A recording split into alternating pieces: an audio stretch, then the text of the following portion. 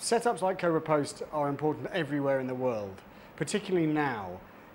But something like Correspondent is particularly important in India. What these kind of setups do is they challenge existing media, but they do it professionally. They are independent, but in this case, independent doesn't mean fringe. It means right in the mainstream of news, but done without any question about the integrity of the journalists, about the motivation of the organisation for which they're working. Now, that's critically important in an environment where there are profound questions over the degree to which you can trust major organisations that produce news and, of course, have an influence.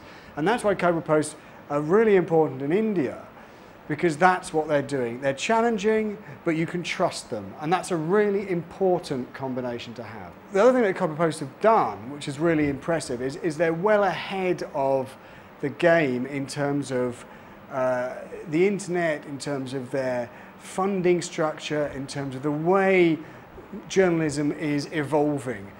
They are light on their feet, they're nimble, they're clever, they're funny in some ways, they're witty. They take things that are important, turn them around, look at them from a new angle. And when you look at things from a new angle, you see things you didn't see before.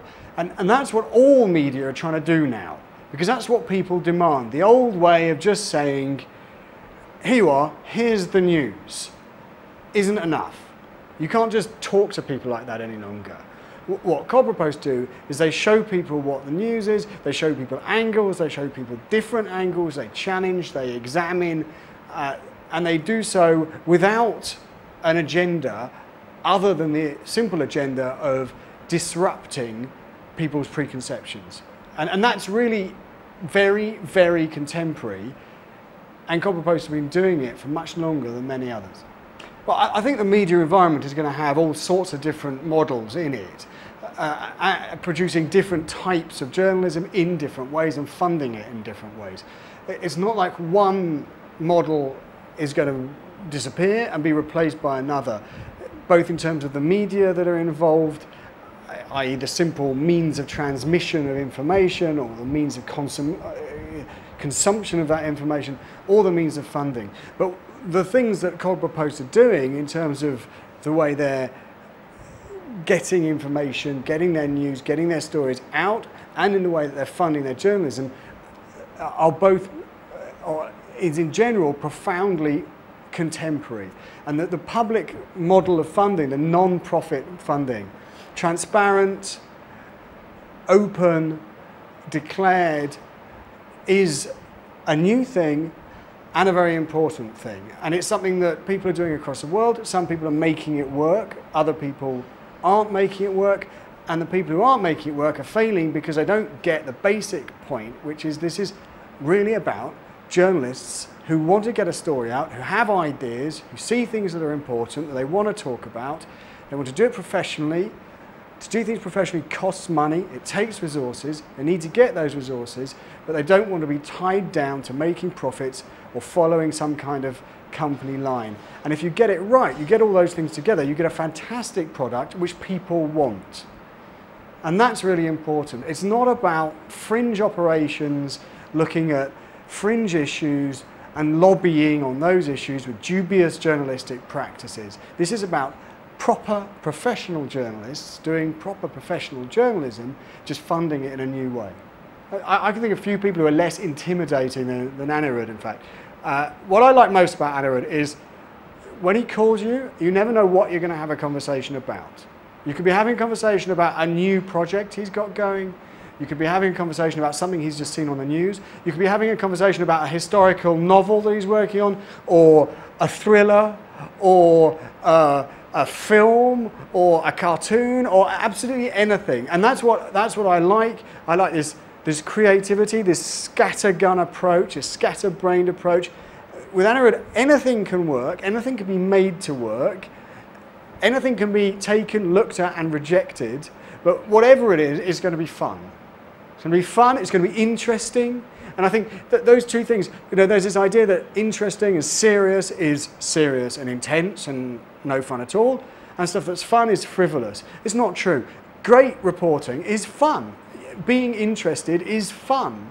And Anirudh manages to get all that and apply it to all these sort of crazy ideas and bring people with him as well. And that's what I like. I mean, and there's a network of people. And he does what journalists do. I mean, you know, there was an old idea of a journalist, which is one that I kind of grew up with and has gone back centuries and centuries, which is, it's a fantastically important profession that doesn't take itself too seriously. You know, at the end of the day, it performs a hugely serious function, and all journalists really take it pretty seriously, but they have a lot of fun doing it. And that's the point, and that's what Anirudh gets across, which is what I really like. Yeah, I mean, I think I've probably said it, but I just want to say, you know, good journalism costs money. The question is where you get that money from, how you use that money, and how you make it clear what the sources of that money are. And these are questions that can only be worked out in the practice. It's all very well going off and talking about it in seminars, but the real key is actually trying to put something together that works. And that's a very difficult thing to do, but at the moment it's very important. There's never been a greater demand for news globally. It's never been easier to communicate, either as a news organisation or as a news consumer. The whole landscape has been profoundly changed. But all of that doesn't mean that serious journalism is dead, or there's no place for serious journalism, there's no place for in-depth investigations, there's no place for quality writing. It means that all of that is more important than ever. And what's really critical is finding ways to engage readers, to engage users, do the kind of journalism, and keep the integrity of that journalism. And that's harder and harder, but more and more important. What I also enjoyed in the work that Cobble Post have done has been the more historical ones, as well as the bang up to date. And I think the recognition that a country lives its present through the frame of the past is a really important one. And the investigations done on the real events at Ayodhya, using similar journalistic techniques that you'd use in a modern day contemporary situation, but applying them in a historical situation, is really interesting and really valuable, because that brings out material and ideas, conclusions. It suggests new ways of looking at the past, which are very, very valuable in examining the future. And that, to me, in a way, the Ayodhya operation was or the work that was done around Ayodhya was one of the most important things that Cobble Post have done because of that. It was a way of looking at the present and through the present the future by going back to the past. And that's clever, and it's very, very useful.